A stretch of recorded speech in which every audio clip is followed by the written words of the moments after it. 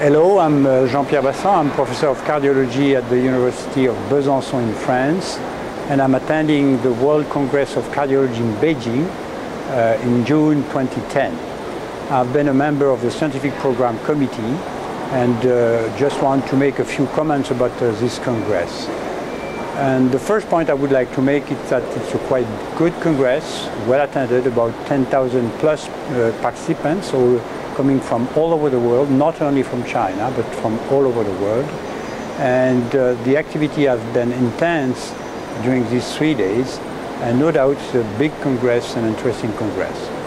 As regards the program, there is not much to say, because it's more or less the same kind of program that we have in other congresses, like the Congress of the European Society of Cardiology. There is a lot of clinical science, heart failure, intervention, acute coronary syndromes, electrophysiology, venous thromboembolism, etc. So a lot of sessions dedicated to traditional areas of our disciplines. Let's call them clinical cardiology. There is little, not to say no basic science. There is actually a program about basic science, and most of it comes from China, but also from Japan, and a little bit less from Europe and the United States. But I truly believe that the most important part of the program is dedicated to population sciences, and particularly epidemiology. I do not want to enter in details, but I just want to comment on two presentations made here in Beijing by the group from McMaster University in Canada, in Hamilton, Ontario, in Canada, relating to prevention and epidemiology of cardiovascular disease. One is called Interstroke and will be published in Lancet next week. Interstroke uses the same methods as used as in Interheart, and you may remember that Interheart involved 23,000 subjects, some free of cardiovascular disease and some suffering from cardiovascular disease. And Interheart made it possible to identify the risk factors for cardiovascular disease, for the development of premature coronary artery disease, particularly infarction.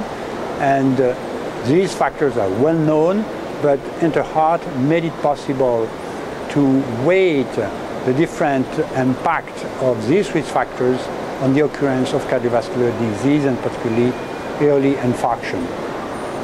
Interstroke, same methods, and leads to the same result. Actually, this is the primary result of a short, let's say, pilot study, but already the results are very interesting because they show that the risk of stroke depends basically on the same factors as observed in Interheart. The same factors play the same role, but the weight of hypertension is much more prevalent here in Interstroke as compared to Interheart. But we find again the same factors: diabetes, obesity, hypertension again, dyslipidemia, and of course atrial fibrillation, known atrial fibrillation, plays a major role in the development of stroke in this kind of populations. So Interstroke will be a major step forward in the comprehension of the risk factors for the development of this disease. The second important study that also comes from McMaster University has been dedicated to the prevalence and the treatment of hypertension all over the world. This study, epidemiologic study, involved 150,000 subjects all over the planet. There were 70 countries, 150,000 subjects. And what are the outcomes? First of all, awareness of the disease. Awareness of the disease is quite low. Most of the patients who are hypertensive do not know that they are. And the second major important message coming from this study is that basically all over the planet, and this is the same in every country, the rate of hypertension among subjects, among the general population, is in the range of 40%. Most of them are not aware of the fact that they are hypertensive, and awareness declines with, let's say, the living standards of the population. Well-educated population are more aware than less well-educated. Poor population are less aware, but usually men are less aware, particularly young men are less aware that they are hypertensive as compared to women.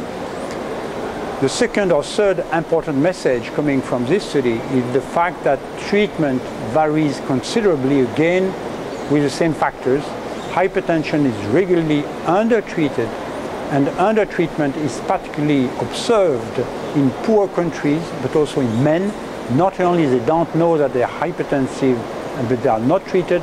When they know that they are hypertensive, they are poorly treated. So there are very important messages coming from this study. The number one, again, is a high rate of hypertension in the general population in the range of 40%. The lack of awareness of the disease, lack of awareness of the potential risk of the disease, and let's say, suboptimal treatment in many patients, and particularly in developing countries. That's, for me, the most important message coming from this Congress. I would say that the program about population science is by far the most interesting. And of course, it's a very important, let's say, part of the program for the attendance, for the attendees, because you may know that many of them come from countries in transitions or countries in under development.